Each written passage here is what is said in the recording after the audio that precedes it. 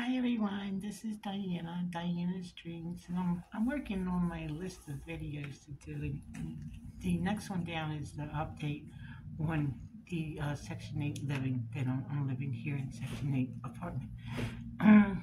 Much better than the last video that I did where I did the tour and I was pretty upset. I have talked with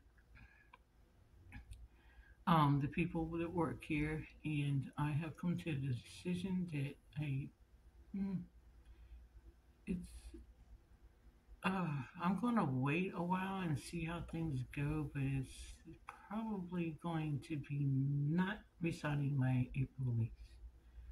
I probably will be moving on by then and be able to be financially able to move on my own by then.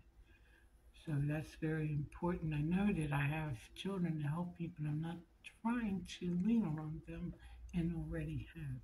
And in all honesty, I want to pay back my son and his wife for helping me.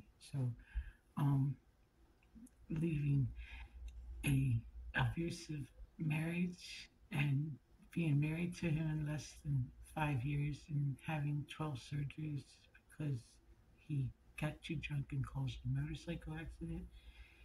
I decided that I needed to save myself and just leave. So my son came up to Wilmington, Delaware, where I was living with him, and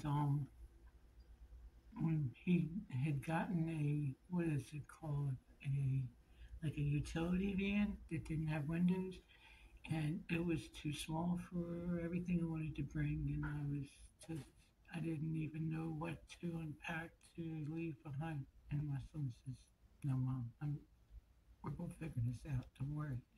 I'm gonna have to do it tomorrow, but we'll figure it out." Spray.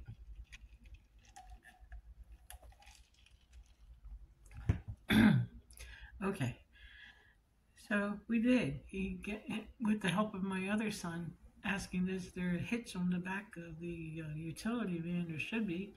Yeah, it was there. So we got a U-Haul trailer and hitched it back to the back of a I guess kind of like an extra long construction van.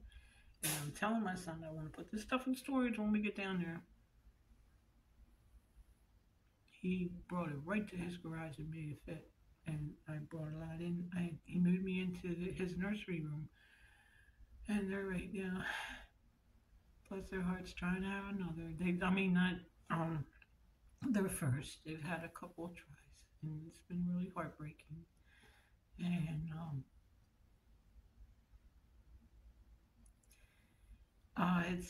it's a private thing, and I want to keep it a private thing. And they know I know that. But I've kind of gathered with their post what's going on. They're actually overseas and deciding to try his wife's hometown's hospitals instead of here.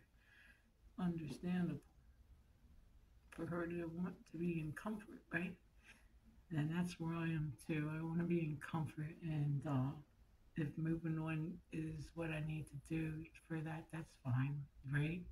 It's probably a blessing in disguise, and all I'm doing with the people here is telling them my boundaries. Like yesterday when they left, one of them mumbled something, and the other one said, "Yeah, people sure are crazy." You can call me crazy. You can call me hostile. You can call me savage. But I'm just an outspoken Native American that's part French. I mean, come on. If you have a French Native American woman in front of you, you might want to be more silent. Love y'all. Bye.